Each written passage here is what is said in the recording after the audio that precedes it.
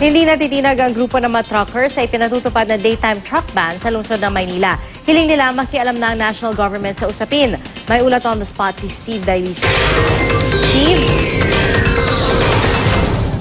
Pia, tama ka, national government intervention ang hiling ng Alliance of Concerned Transport Owners and Operators sa gitna ng pagpapatupad ng truck ban dito sa lungsod ng Maynila. Suspension lamang daw, Pia, sa Ordinance 8336, yung makapagpayapa doon sa mga iba't ibang grupo ng truckers na nagsasagawa ng kilos protesta ngayon. Alam mo, bawat miyembro kanina ay nagkabit ng palatandaan doon sa kanilang suot-suot na damit bilang bahagi ng kanilang pakikisa sa tigil biyahe ngayong araw.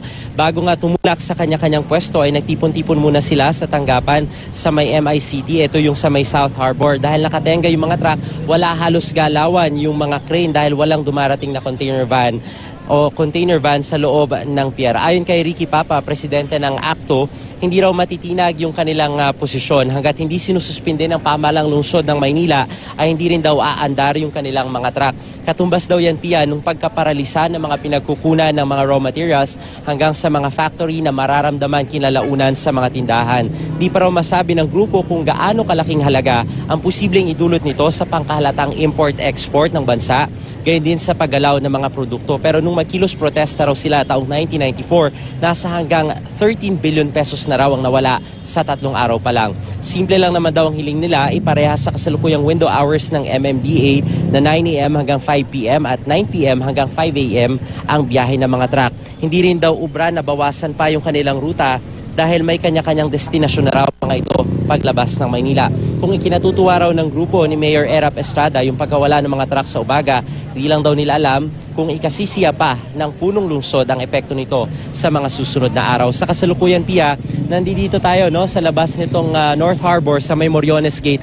Makikita mo sa likuran ko, bukod dito sa mga pahinante at mga driver na tigil biyahe sa ngayon at nakikilos protesta sa labas nitong gate, yung mga container van sa likuran, on a normal day daw, Pia, hindi umaabot ng ganyang kataas yung pag-pile up ng mga container van dyan. Makikita mo pa yung barko sa likod. Pero dahil nga walang pagkilos, walang paglabas ng mga container van sa loob ng pier, ay tumataas yung pile ng mga container van dyan. Yung mga pulis naman, nandito pa rin sa gilid, nakabantay at naka-standby sila ngayon dahil ang sinasabi naman, hindi naman daw magiging marahas yung paraan ng pagpoprotesta ng mga driver at mga pahinante dito, pero nakabantay sila for any eventuality. Meron tayong nakita kanina mga tow truck, although merong mga hinihikayat itong mga nandito ngayon ng mga pahinante at driver na makiisa pa sa kanila na mga kabahagi ito ng North Harbor Truckers Association, yung INTA. Ang kaso ay window hour ngayon mula alas 10 hanggang alas 3 ng hapon. Kaya yung ilan sa mga truck na pagmamayari ng mga kumpanya ng barko ay merong kakaunti-kaunti na lumalabas. Ngayon kapanayamin natin yung chairman ng INTA, si Ginoong Baditan. Alamin natin, sir, ano ba yung laman ng mga container van na yan at gaano ba kalaki ang epekto kapag hindi natanggap yan ng mga manufacturer o ng mga end users? Well, these containers are composed of incoming as well as outgoing, no? Because Manila being the hub in Luzon, all ports in Visayas, Mindanao come to Manila and all outgoing from Manila, they go also to all the provinces.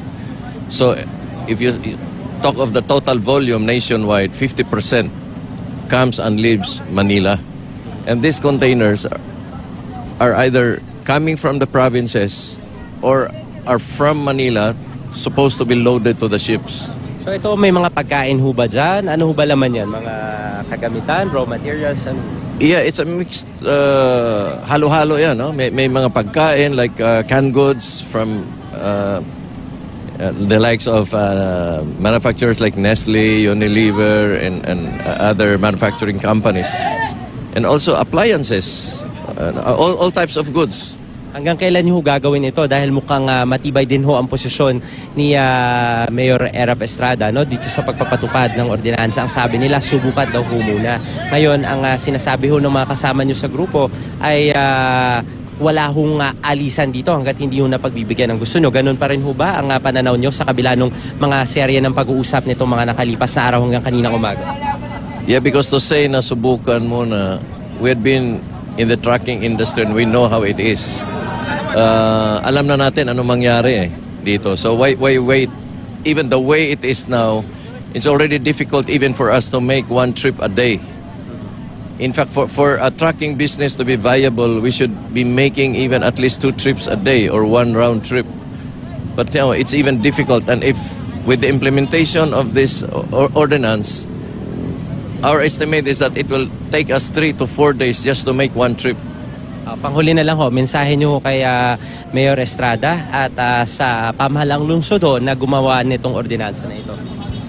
Yes, our appeal is really for us to look into the total picture and evaluate everything. That's why you said that let's sit down, because while we were invited into the public hearing, but it seemed that everything that we explained were not taken into consideration, and the ordinance was just passed without taking into consideration all these negative factors. So we're just appealing that if we could just sit down again and review and look into the entire picture of how will this affect the manufacturers, the distributors, the retailers, and even the shipping company, because this is a total supply chain, and we're just one chain in that total chain that gets to be affected. So it's a national economy that will be affected.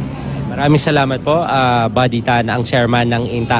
Alam mo, Pia, bukod sa pagkilos dito sa North Harbor, meron ding hiwalay na pagkilos doon naman sa South Harbor. Yun yung grupo ng ACTO, mga nasa 6,000 truck yung pinag-uusapan natin noon. At kasalukuyan ay nagmo-mobilize na rin sila para ipakita nga yung kanilang pagpoprotesta dito pa rin sa ordinansa kaugnay sa truck ban ipinatutupad dito sa lungsod ng Maynila. Balik sa iyo, Pia. Maraming salamat, Steve Dailisan.